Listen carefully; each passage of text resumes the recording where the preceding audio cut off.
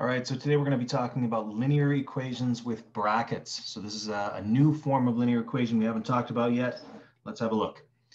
So we're going to start by reviewing a few two-step problems. I know we've been dealing with a lot of two-step problems lately, but then we're going to introduce two new types of linear equation that we'll need to know.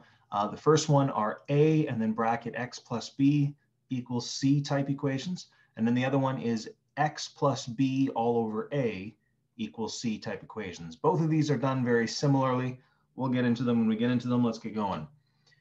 So let's just review some two-step problems. I want you guys to pause the video right here and give these two questions a shot. I know how silly that is, pausing a video and trying some questions, but it's still a good idea. Just pause the video, see if you can get these going, and then we'll go over them in a second. All right, so I'm going to go over these right now. First things first, we want to get x all by itself. So on this first one, I'm going to add 9 on both sides. If I add 9 on both sides, this gives me 13x equals negative 91. And then if I divide by 13 on both sides, I'll even show that, divide by 13, divide by 13. That's going to give me x equals negative 91 divided by 13 is negative 7. So for that first one, x would equal negative 7. This next one's got some fractions in it. I know that's pretty much like you guys' least favorite thing, but you know, it is what it is. So it's minus 5 over 4 on both sides. And what you're going to notice is we're going to have 2 over 5x equals 3 over 8 minus 5 over 4. But we encounter a bit of a problem here. Remember, you can only add or subtract fractions together if they have the same denominator. So in other words, between these two fractions we got here, 3 over 8 and 5 over 4, we have to figure out a common denominator between the two of them. I think a pretty good common denominator would be 8. You can just get that by multiplying this one by 2. So that's going to give us 10 over 8 instead of that 5 over 4. It's the exact same thing. It's just written differently, right? Now that they have the same denominator, you can subtract them just by subtracting the numerators. So we have 2 over 5x all by itself on this side over here. 3 over 8 minus 10 over 8. Well, 3 minus 10 is negative 7. So we have negative 7 over 8. And then the last step we got to do here is we have to divide both sides by 2 over 5, because this is 2 over 5 times x. The opposite of multiplication, of course, is division. So we divide by 2 over 5 on both sides, and that gets rid of that there. Now, we actually have more work to do here, believe it or not. Now we have x equals negative 7 over 8 divided by 2 over 5. Once you see a fraction with division, you know something funny is going to happen, right? There's not really a way we can directly do this. So when it's a fraction divided by a fraction, we actually have to use that strategy, keep, change, flip. So dividing fractions doesn't work, but we can change it to be x equals negative 7 over 8. That's the one we keep. We change to a times, and we flip this other one, so it's 5 over 2. Multiplying fractions, I think, is everyone's favorite thing to do here, because you just multiply straight across. This is going to equal x equals negative 7 times 5 is negative 35 over 8 times 2, which is 16. The last thing you always do here is check to see if there's any number that divides both the top and the bottom here, because of course that allows us to simplify a fraction. But in this case, I don't think there's any number that divides both 35, or negative 35, I should say, and positive 16. So this is now simplified, and we are now good to go on that one. So hopefully we're able to get those two questions right. If you weren't, that's okay. Just make sure you're identifying where your mistakes are. And if you need any extra help with this, make sure you're coming back into the Zoom and asking me. All right, here's a word problem. This will be our last little review thing before we introduce our new concept. You don't have to pause the video here and try this if you don't want to, but if you do, feel free to do so. But let me read it to you here. Kai has 3 times as many nickels than dimes. So we know, his number of nickels 3 times as many as his number of dimes. He has a total of $3.75 in just nickels and dimes. Find how many nickels and dimes he has. So these kinds of questions, there's a few layers to this in setting them up. They're really strange. The first layer is you, of course, need to understand how much each kind of coin is worth, right? So a nickel is worth 5 cents. So we'll write that as 0.05. Right? Always write it in terms of dollars. You don't write it in cents. It just makes things more challenging. So a nickel's worth 5 cents, and a dime, of course, is worth 10 cents. So there you go. Now, the other thing we have to kind of straight away here is we have to get an expression, or rather a variable representing the amount of each coin. Well, notice we have 3 times as many nickels as the number of dimes, well, then that means we should probably say that X is going to represent our number of dimes. And the reason I'm picking dimes here is because that's like our base amount. We know we have 3 times as many nickels than dimes. So dimes is the thing we're comparing everything to. So that's our number of dimes. If we have 3 times as many nickels, then that means our number of nickels would be 3x. That's 3 times x, right? So 3 times x, 3 times the number of dimes, equals the number of nickels.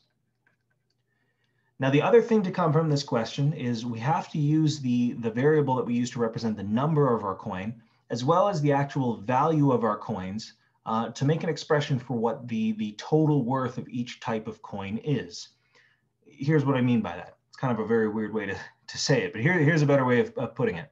We know a dime is worth 10 cents. That's just one dime, right? We know we have X number dimes.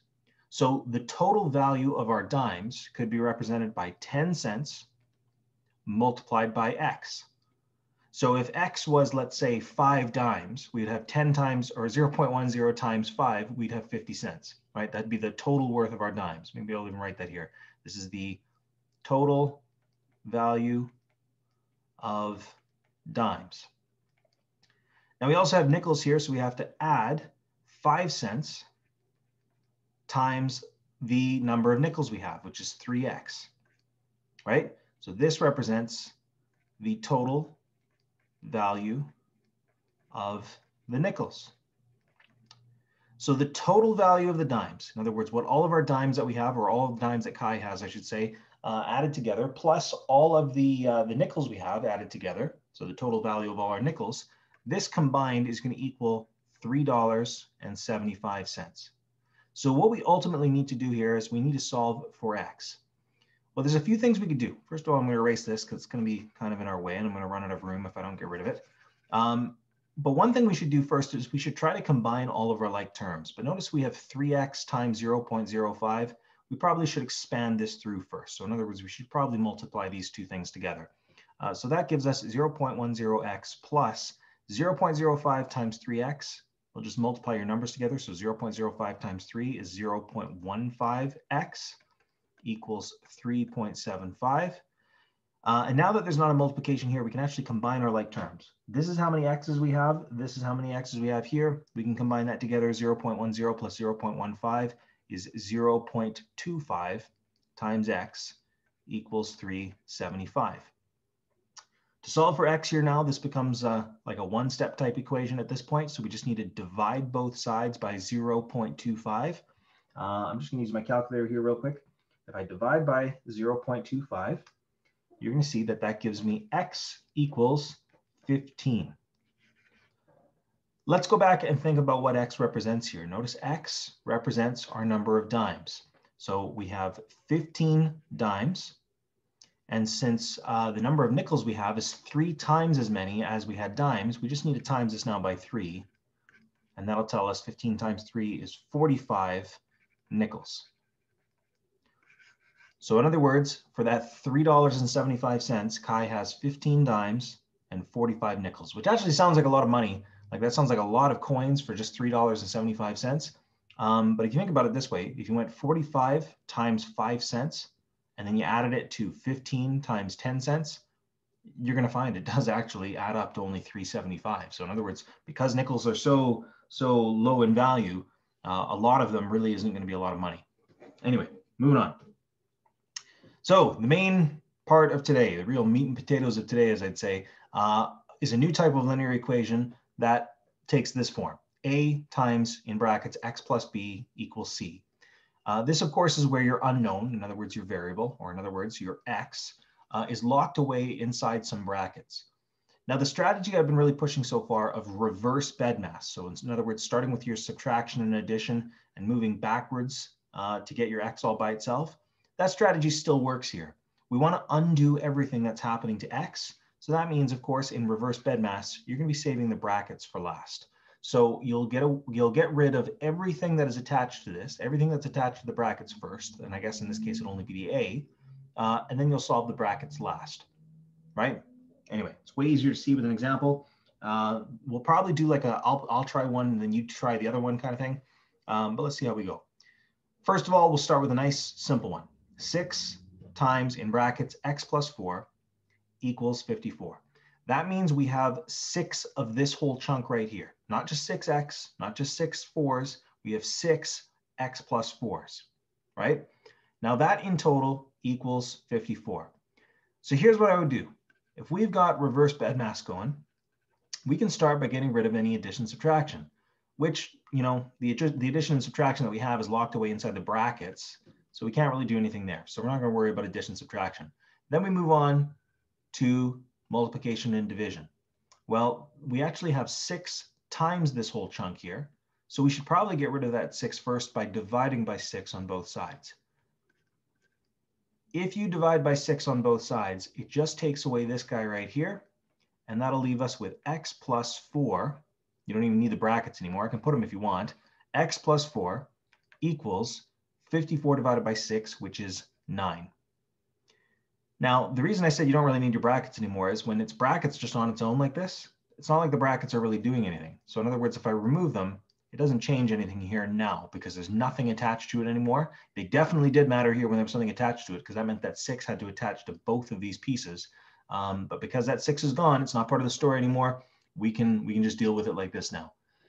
Anyway, long story short, we want to get that x all by itself. So how about we minus 4 from both sides? That's going to give us x equals 9 minus 4 is 5. Now, this question's got like a different thing thrown in here. It says solve, which we've done, and also check. To check your work, you just have to plug your answer back into the original question. So for my check, and I always just title it by saying check, we're just going to take x is equal to 5 and plug it back into the original equation here. So that's going to be 6 times in brackets 5 plus 4. And we want to see if that equals 54. Now, since we're not doing, since we're not trying to solve for an x here now, since we're just checking this, that means we're evaluating it. We're going to use normal BEDMAS here. So BEDMAS forwards, right? Because we use BEDMAS forwards when we're evaluating a statement. We use BEDMAS backwards when we're trying to pick away at it and solve for a missing piece, because we have to undo everything. It's like we're trying to unbury it kind of thing. So if we're using BEDMAS on this to solve this, we got to start with our brackets. So 5 plus 4 is 9. So we have 6 times 9 equals 54. And I can confirm 6 times 9 does actually equal 54. So we have 54 equals 54. And since both sides are equal to each other, that means our check was a success. So in other words, we know that we have done this correctly. X is equal to 5 is in fact the answer. All right. There we go. There we go. Okay, we're good. We're good. So there's also an alternate strategy here. And some of you, while you're watching this, may have already thought of it. If you prefer, and I actually wouldn't recommend this because it'll screw you up later on for the last one we'll do today.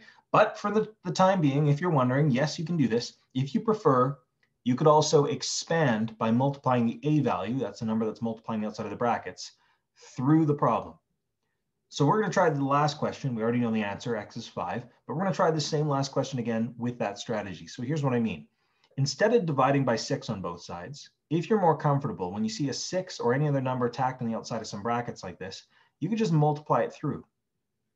Hopefully you remember that from that polynomials unit we did. We can just multiply that through. There's nothing wrong with that. So that would give us 6x plus 6 times 4 is 24.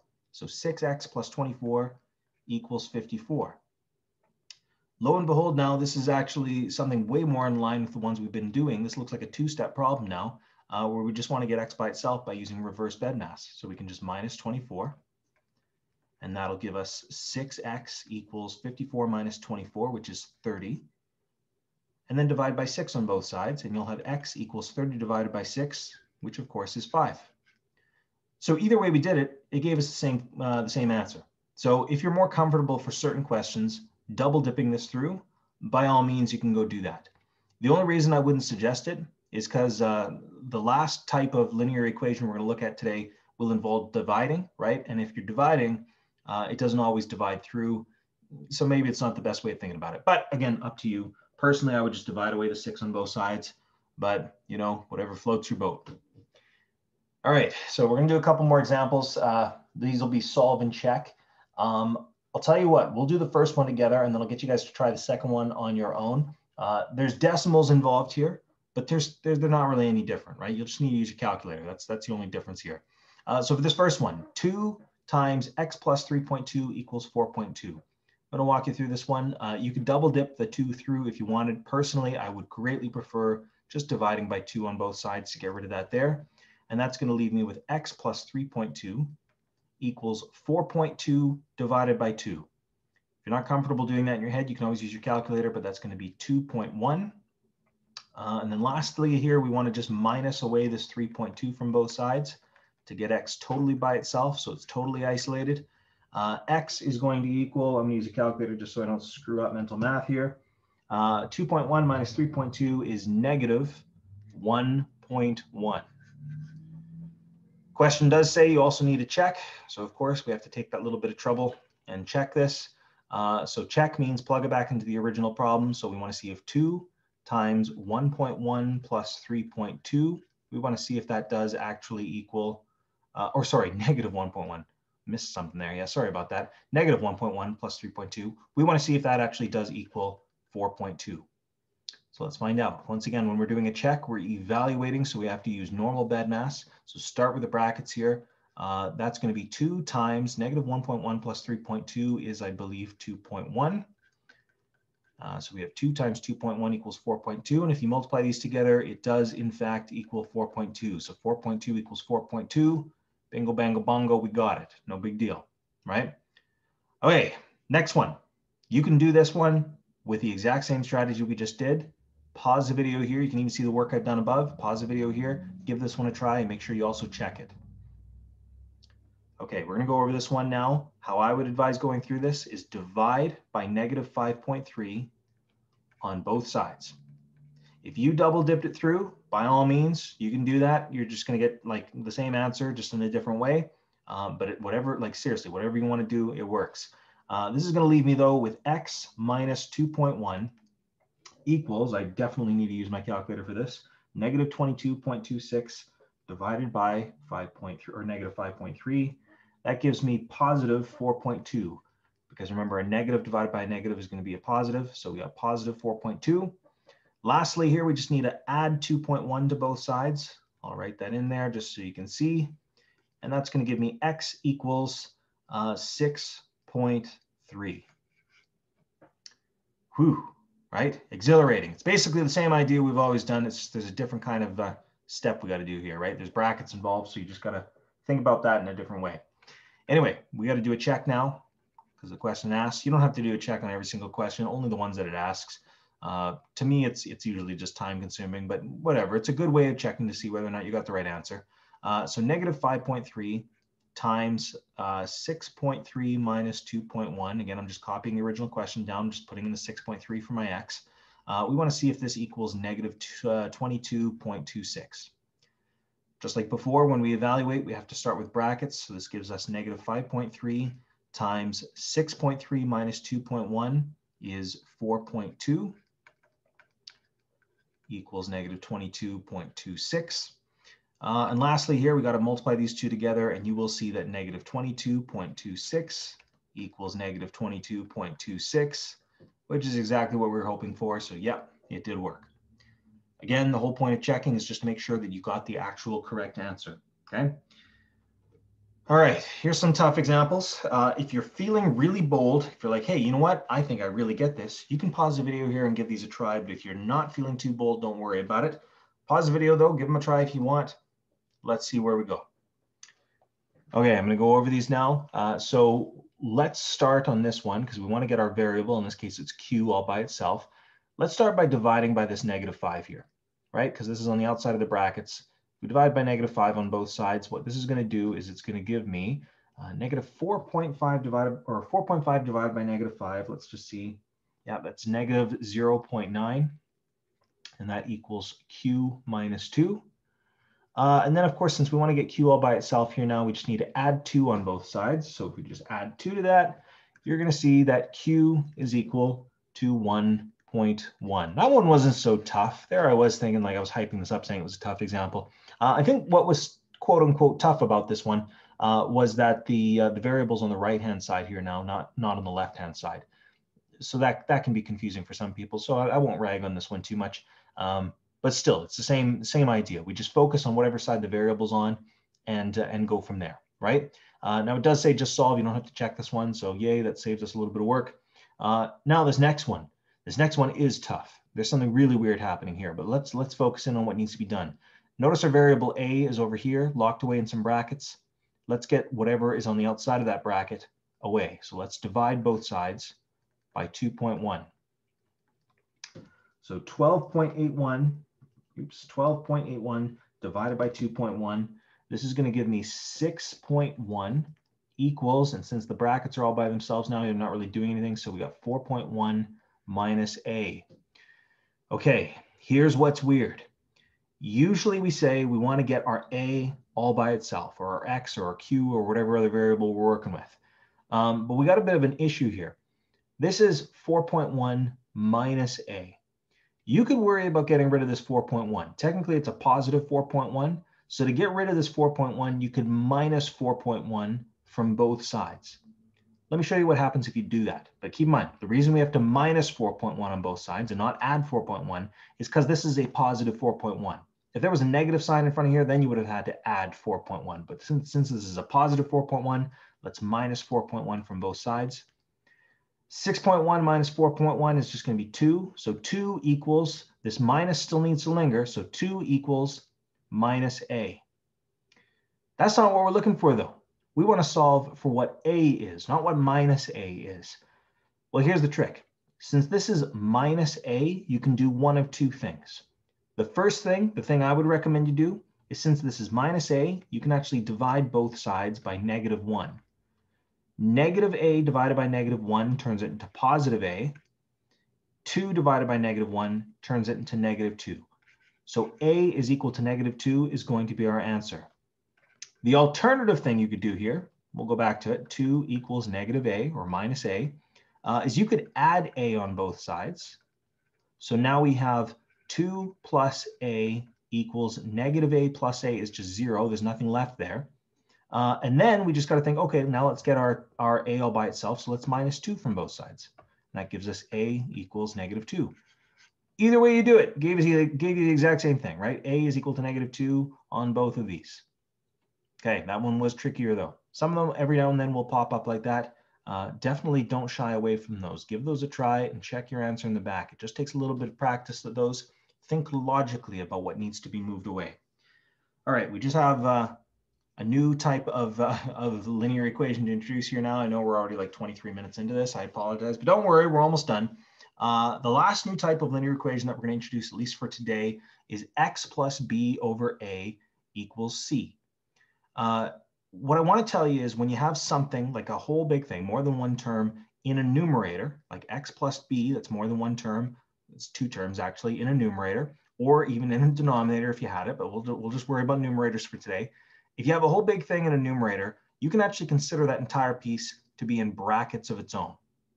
Okay, that actually might make things a little bit easier. If that is thought as being in brackets of its own, you can just deal with it that way, right? And you can think, okay, that's when I use reverse BEDMAS, that's the last thing I deal with. So again, that concept of undoing whatever's happening to x still applies. So if we think of this in brackets, that basically means save this for last. Get rid of everything else that's happening to the side. So in other words, get rid of this divide by a and go from there. Let's see a few examples. I think this is way easier to understand when you see some examples. So we'll start with this one. X plus 3 all over 6 equals 2. Like I just said, it's easier to think of a numerator when it's more than one piece as if it's in brackets. So if we're using reverse BEDMAS, that means we have to save the brackets for last, okay? So anything else that is happening to the side where the variable is needs to be gotten rid of first, except for whatever's in the brackets. Well, the only other thing, except for the brackets, of course, that is affecting x on this side of the equation is this divide by 6. So let's get rid of that by timesing by 6 on both sides.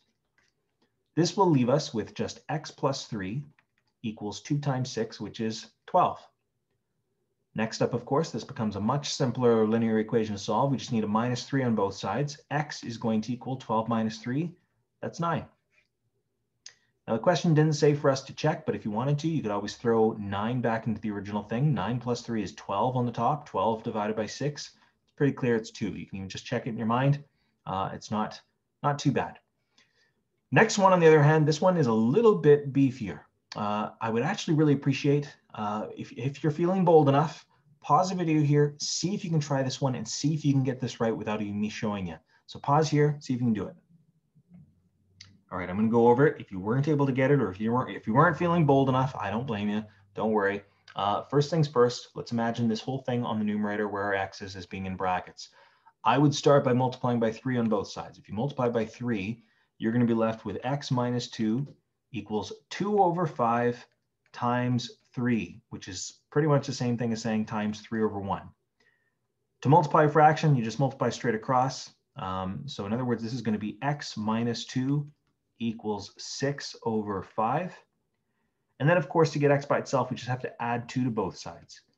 But that's where something funny happens yet again. We now have x equals 6 over 5 plus 2, which is probably better thought as being 6 over 5 plus 2 over 1. Remember, when you add or subtract fractions together, you can only do that if they have a common denominator. So between 6 over 5 and 2 over 1, I think a good common denominator would be 5. This one can stay the same, but this guy needs to be multiplied by 5 on the top and the bottom, right? We do the top and the bottom to keep it the same. So this gives us x equals 6 over 5 plus, instead of 2 over 1, multiply the top and the bottom by 5, you have 10 over 5. Keep in mind, 10 divided by 5 is the same thing as 2. So that's why it's there. It's the same thing. And now that they have the same denominator, you can just add the numerators together. So we have x equals 6 plus 10 is 16 over 5. And I would just leave your answer as a fraction if need be. I would never switch it into a decimal. If you were given fractions in the first place, it's probably best to have a fraction as an answer. Always check to simplify it though, but 16 over 5 does not simplify. So we're good to go. We don't even have to worry about this one. All right, I think this is the last slide. I don't want to eat my words though. Let me just check. Yes, it is the last slide. Awesome. Okay, the last slide. Home run, guys. Home run. Here we go. These ones are much more challenging questions. I'm going to show you how to do them because there are some questions in the practice questions you'll work on in a minute or two here that you will need to know this for. Just again, focus on where your x is. So in this question, I see I have 2 minus x up here. I'm going to put brackets around that because that's what I want to focus on. Let's get rid of this divide by -4 first. So to do that, we just need to times by -4 on both sides. That gives me 2 minus x equals 1 over 7 times -4 is like saying times -4 over 1. So that becomes -4. 1 times -4 is -4 over 7 times 1, which is 7. Now, the next up, you have a couple different things you could do. Remember, we have 2 minus x here. This is kind of like one we did a few minutes ago. This minus x is just uncomfortable. Personally, though, I'm going to kind of just bear with it for now. I'm going to minus 2 from both sides because this is a positive 2 here. So I'm going to do the opposite of that. Let's minus 2 from both sides. And this is going to give me negative x. This minus sign is not going anywhere. So minus x equals -4 over 7 minus 2. Once again, though, remember when you are adding or subtracting fractions, they have to have a common denominator. So since this is technically -2 over 1, we need to change it to something over 7. So this will be negative x equals -4 over 7 minus, to turn this into something over 7, times the top and the bottom by 7. So this is -14 over 7. Okay, so next up, since they have a same denominator, we can just subtract the numerators. -4 minus 14 is -18. So this gives us negative x equals -18 over 7. And then the last thing here is, because there's a negative in front of the x, let's just divide by -1 on both sides.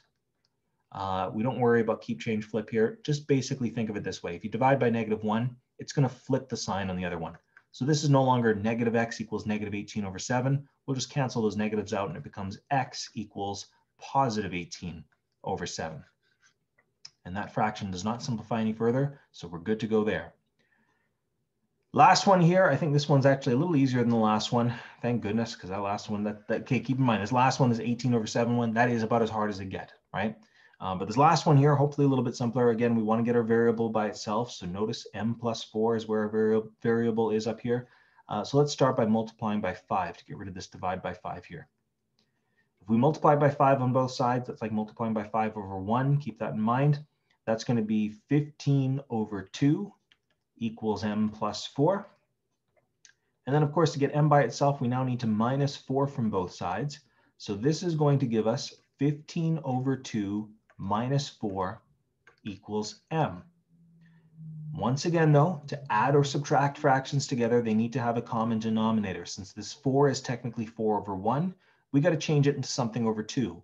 Well, to do that, we just need to multiply the top and the bottom by 2. So this becomes 15 over 2 minus 8 over 2. That's the same thing as 4 over 1. That equals m. Last step here, minus these two together. 15 minus 8 is 7. So we have 7 over 2 equals m. And that fraction does not simplify. So that is good to go. We are all done there. Whew, okay, so sorry for such a long lesson, guys. I was not expecting it to take that long. We're already like 31 minutes in. For practice, I want you guys trying page 320, questions 4 to 11. Get as far through that as you can. Remember, I am in the Zoom meeting if you need me. And also remember, make sure you are signing out at the end of each lesson. Anyway, if you need help, you know where to contact me. Best of luck.